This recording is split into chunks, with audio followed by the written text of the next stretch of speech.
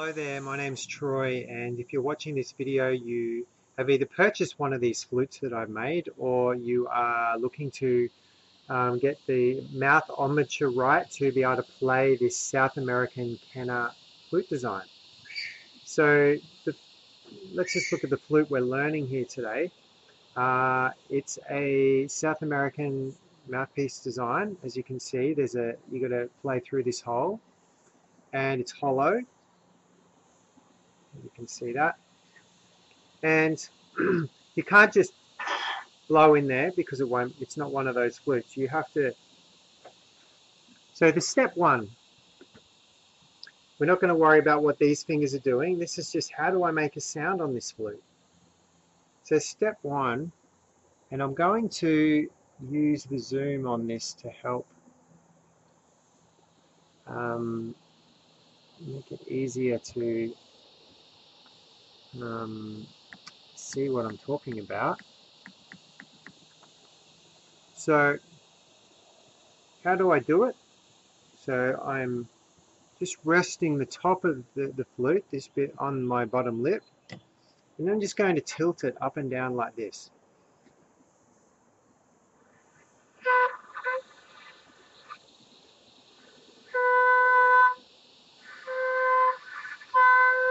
So you'll find the optimal angle that works.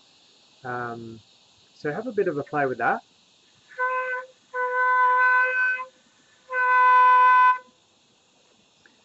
Now, if you made a sound, that's great. You've got that step. If you weren't making a sound, then you might have to make some adjustments to this.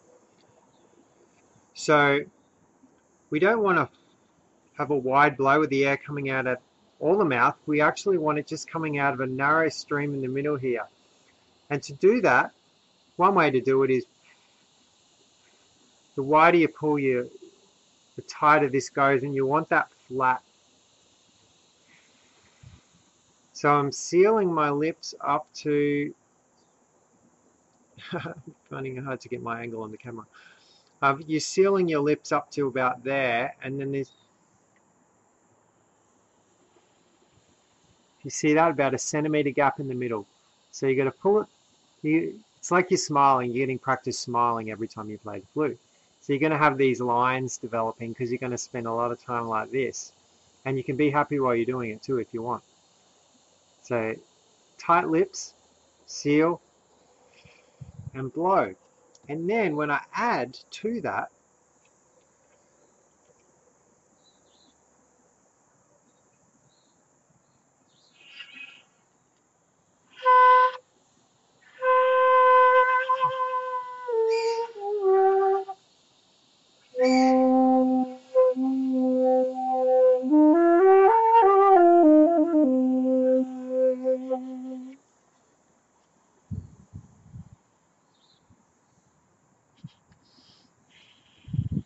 so hopefully that's quite clear. Pull it tight, seal it, gap in the middle. And what you're going to, well, I'll tell you that bit in a minute.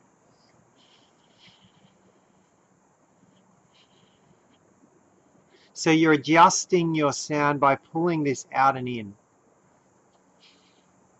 like this. That's how you're adjusting the size of this hole, because playing this is all about airspeed and the angle that you're coming through that hole at. So how do I increase the airspeed? One, I can blow harder. I'm just going to dump all my air out and run out of breath and end up playing with stars. So the other is to manage the size of this hole. If you make the hole smaller, you don't need as much breath coming through, and the airspeed goes up. So bigger hole needs more breath to keep the same airspeed as a tiny hole with a minimal breath. I hope that makes sense. So a big hole with lots of breath pushing through gives you a certain airspeed. It might give you the airspeed you want, but you can only sustain that for a very short time, and then you have to stand in the corner and get your breath back. How to maintain a constant breath over a period of time is to manage the size of the hole by stretching your lips. So I'll normally play like this, and then when I play the top octave,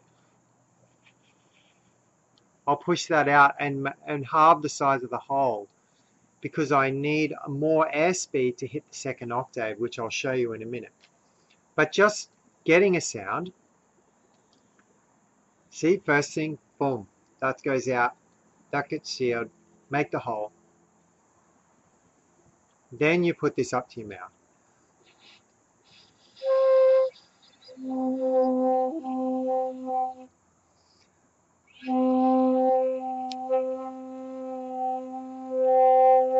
Once you find it, find that perfect angle. You're blowing through, you see the angle of that flute. It's not straight up like this and it's not down like this. It's on that.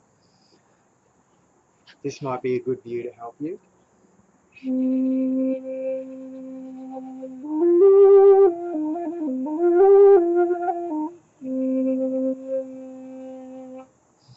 See, it's not a constant. I'm constantly adjusting that angle because different angles will provide a different sound. And if I'm searching for that big fat sound on the bottom note,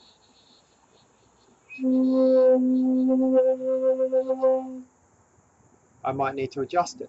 So there's several elements. There's the angle of this. There's this hole and the lips and what's required to make this hole the right shape and size. And then there's the oxygen coming through it and you're leaning into this. So you need that resistance. You don't want, oh, no resistance, all the air's gone. You're creating a back pressure, what's called a back pressure or resistance. That you can lean on that hole and not lose all your breath. And you can lean on there, and you probably can't see now, so I will reduce it down. And it's coming from down here. So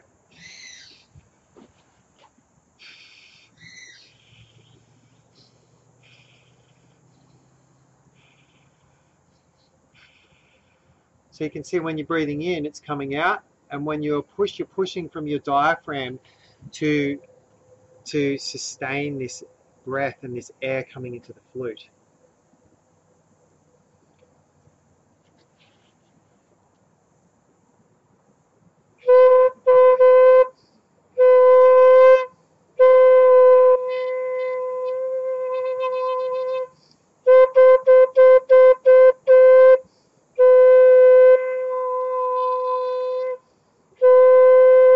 And in fact, that's a wonderful exercise to do, is just to sit there over and over with your hand on your belly where the air's coming in and out. Find your note up here. You're not worrying about fingers.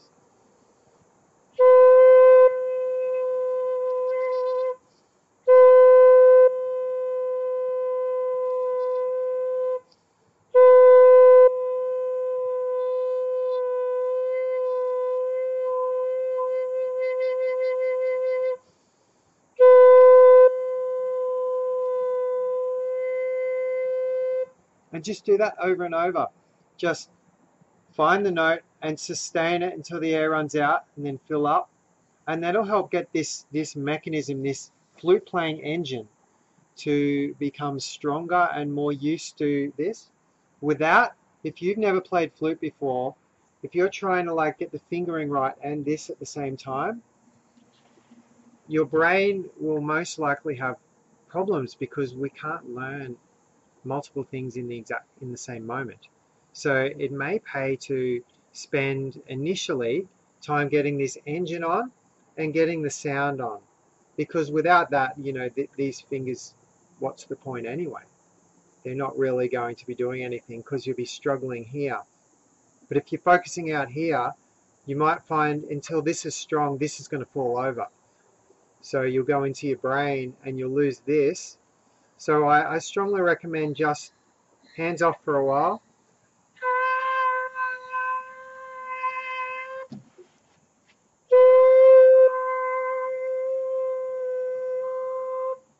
And if you have to, you just use your top finger.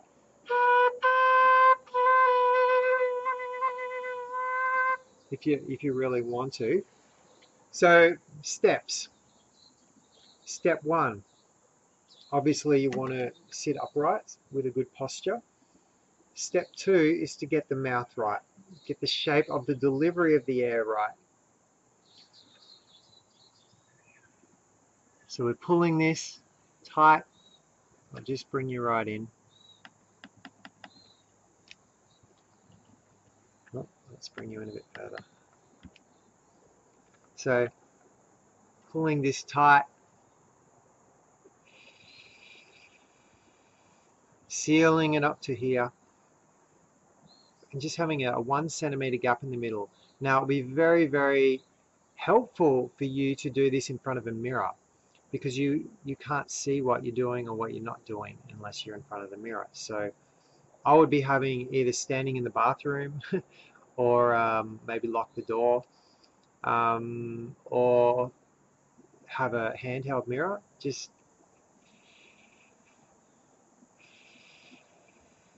then once you got that, we can introduce this and practice activating the diaphragm breathing as well before you bring this into play.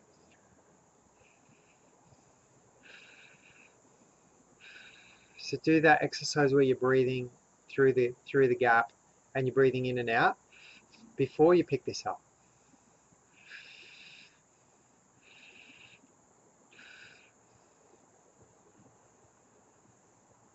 Now we'll bring this into play. Now I wouldn't use any fingers initially.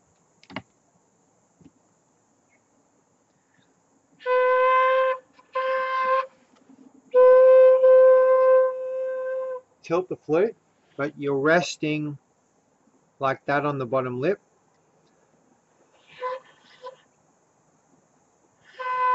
Again, a mirror will be very helpful for you to make sure you are resting in essentially the middles are very, you don't want to be playing. It's not one of those flutes where you can play it off there. You really do need to be right in the middle.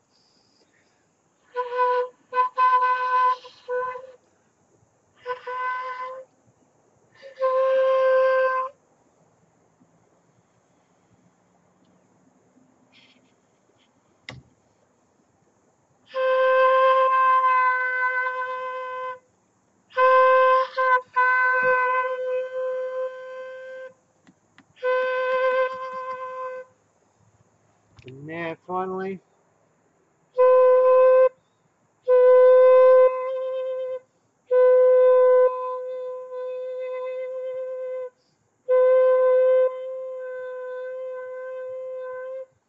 there you go. Just keep practicing getting a reliable, solid sound and a sustainable breath situation. And once you have that, you'll be ready for the next one.